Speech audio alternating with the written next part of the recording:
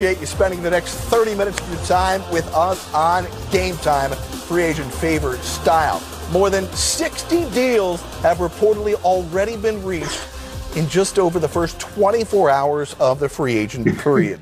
We've got NBA champion Channing Frye. We've got a man who once, he says regrettably, traded for Channing Frye, former NBA executive Tom Penn. I'm Jared Greenberg. No. Thankfully, we don't have time tonight to go into the details of why Tom pulled the trigger on that deal. But at any rate, let's go through some of the big stories on this Saturday. And the big one was after Gordon Hayward opted out of his contract, which would have paid him $34 million this upcoming season with Boston, he goes to a team that he signed an offer sheet with back in 2014, the Charlotte Hornets.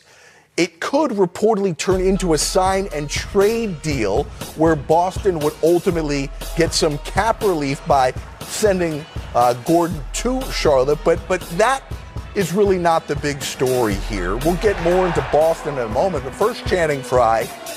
Charlotte here, they draft LaMelo Ball the other day, and now they give $120 million to Gordon Hayward. Your take? I mean, congratulations to Gordon Hayward. I think when you look at their team and their makeup, I just don't know where this fits in, though. I don't know. For $120 million, that person, if you add a $120 million player, you should automatically be put into the playoffs. And I looked at the 1 through 8, and I don't even have them 7 or 8. But just looking at their roster, you're asking Devontae Graham to do a lot. You're asking Cody Zeller to do a lot. And so for me, is Gordon Hayward going to turn back into the all-star he was in 2017 with this really young core?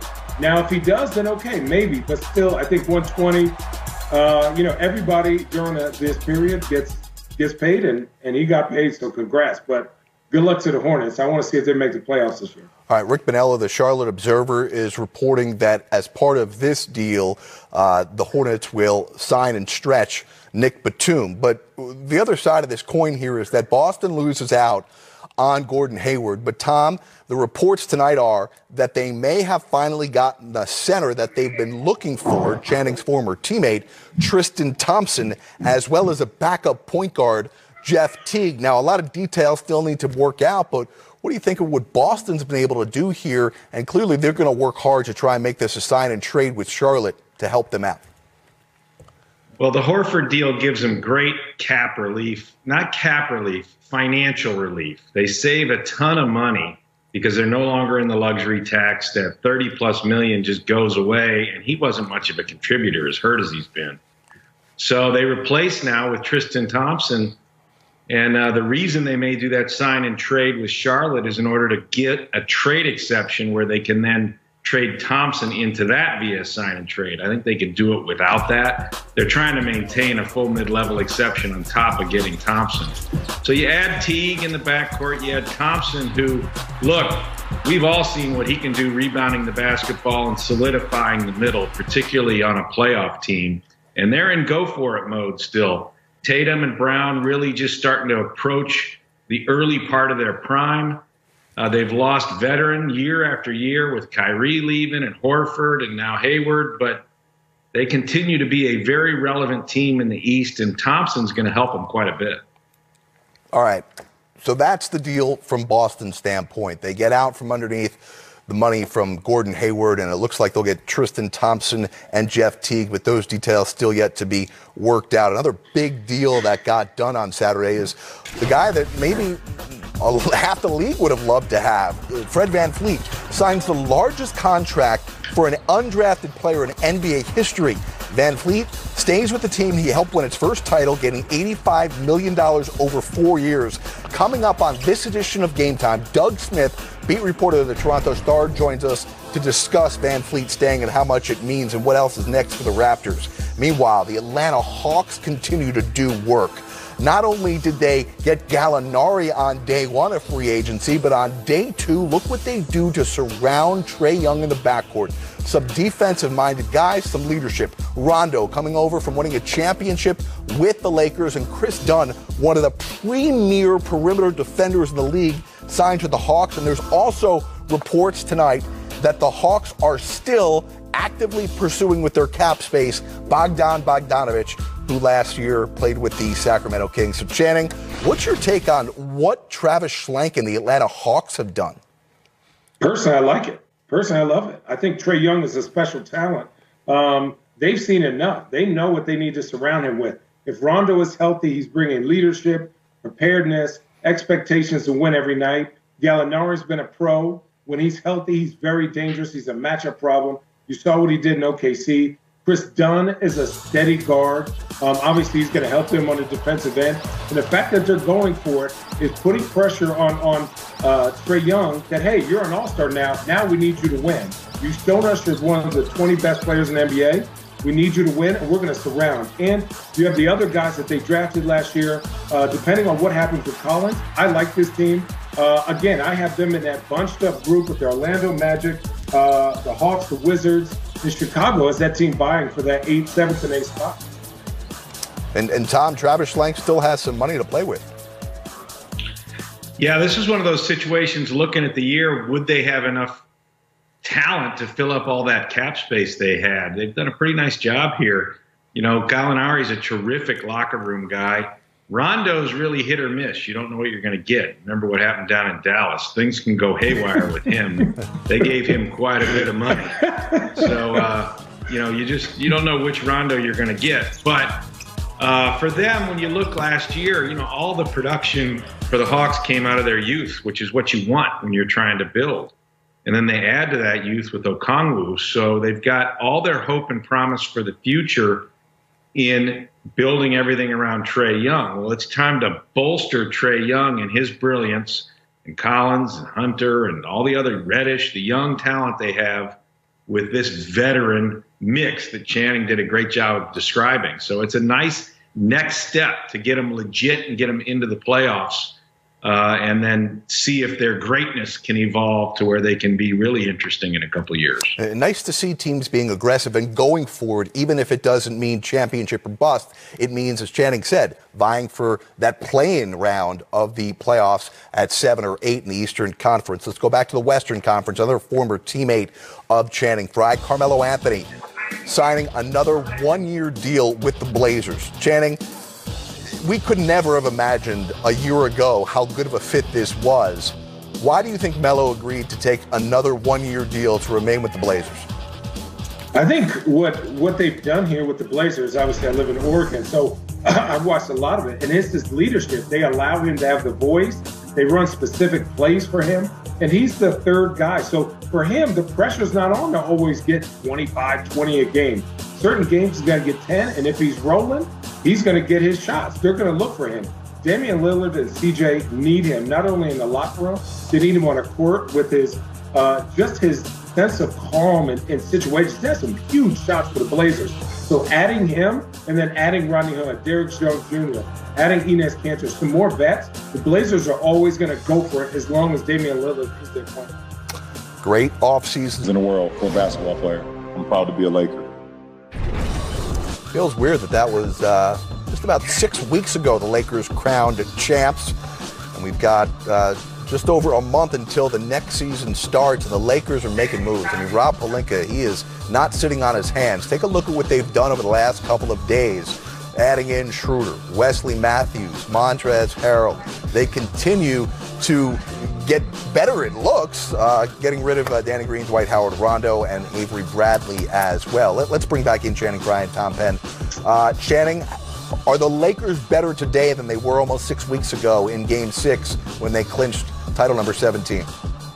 Not even close. Absolutely. They are better because now this team is built for the next 2 or 3 years. If something happened to Braun, Schroeder's a starter. Montrezl Harrell plays starter minutes, right? Wesley Matthews plays starter minutes. All of these guys are winners and have opportunities to really make impact on this team. And so that's what's dangerous. It's like, and I'm best friends with Braun, and I called him and said, how the heck did y'all do this? Like, what?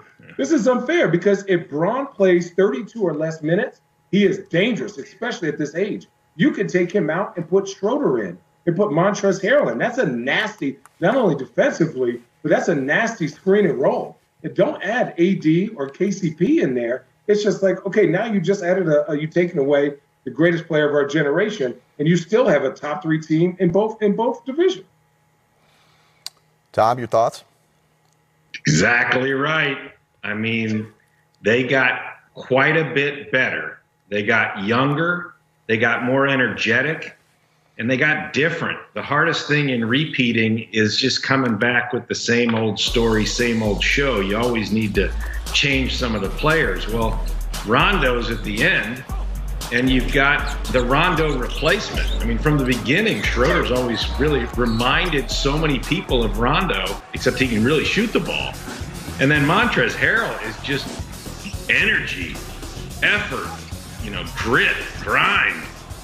And that's what they're going to need as they come back and look to repeat. You get that kind of explosive ability coming off the bench, sixth man of the year. Plus, you took him out of the locker room right down the hallway, and they're your biggest rivals. So just been a brilliant 48 hours for the Lakers. And they still have room to go. You saw those question marks on the screen. They're going to fill those in with quality ring chasers. They're going to get more shooting. They'll get another wing defender. They're going to get some things that make a difference. It's really, really been an impressive 48 hours for them. Channing, since you already name-dropped that LeBron is your best friend, let's go inside your brain here and take advantage of this relationship. How do you see him managing this season with the condensed offseason? I think, to be honest, I don't know if he ever really had an offseason. Even when we won in 2016, a week later, he was already riding on the bike, taking care of his body. That's one thing about that man is his dedication to this craft. And I think, you saw him with his, the number 4 up. This guy wants as many rings as he could possibly get and is always going to do what's best for himself, his body, and his team. So right now he's probably in some cryo chamber, eating some vegan food, working out, late night, doing whatever he needs to do for him to be ready. But he also knows how long this season is, and he's also surrounded himself, and Rob surrounded him with players if he needs to be on a minute restriction for the first month. Probably drinking some of that new Channing Frye wine that he got. None about Scott. I hope so. Listen. Let's talk about more Saturday moves, fellas. Whip around here and mention Avery Bradley, who goes from the Lakers to the Heat, inking a 2-year, $11 million deal. Jimmy Butler reportedly played an active role in recruiting Bradley to the Heat. Remember, Bradley, a big piece for the Lakers last season. However, he opted not to enter the bubble due to family health concerns. Miami also added defensive stopper Mo Harkless, and the Heat got him at a bargain, relatively speaking. 1 year, $3.6 million. This will be his 5th team in 9 seasons. Last year, Harkless split time with the Clippers and Knicks. The East champs did lose Jay Crowder. He signed with Phoenix. The Suns putting in work. Crowder got $29 million over 3 years from the Suns. Also a well-traveled player. The Suns will be Crowder's 7th. VanVleet gets a wide-open look. Puts it in. Fred VanVleet. 22 points off the bench as Golden State calls timeout. Well, Fred needed to see another look of that clutch 3 to put the Raptors up by 3 with under 4 minutes to go. Pascal, you're loving this one, huh? Nah, that was a big shot. I remember that like yesterday. It's crazy. Yeah, that's that step back. Come here. Step back. Come here. Excuse me. Where you going? Excuse me, sir. Yo, I'm right here. Shout out to Quinn Cook. That's my man. But yeah, I needed that. But as we all look for silver linings throughout this year that's been a mess, it was the opportunity to do shows like that we did at the very start of the NBA hiatus during the pandemic, when we got the opportunity to relive the 2019 NBA Finals, clinching Game 6 with Pascal Siakam and Fred VanVleet, who were so kind to give us their time. 2 really good guys. And on this day, Fred VanVleet gets rewarded with an $85 million contract to stay in Toronto, as we told you about at the top of the show. But let's go a little more in depth with what's going on with the Raptors, the state of the squad, with veteran beat reporter Doug, Toronto Star. Doug, we appreciate your time here. I think to start here with Fred, there's 2 angles. Number one, there's the richest contract for an undrafted player in NBA history, and then there's the Canada angle here, where yet another player has decided to stay with a franchise where for a long time that wasn't the case. So let's start with Fred, and we watched those 2019 NBA Finals with him. That's really where he earned his money and why he was so valuable, not just to the Raptors, but on the entire free agent market. Yeah, Jared, you're absolutely right. That's the interesting thing about that playoff run to the finals in the Philly series, he couldn't make a shot and they couldn't play him that much.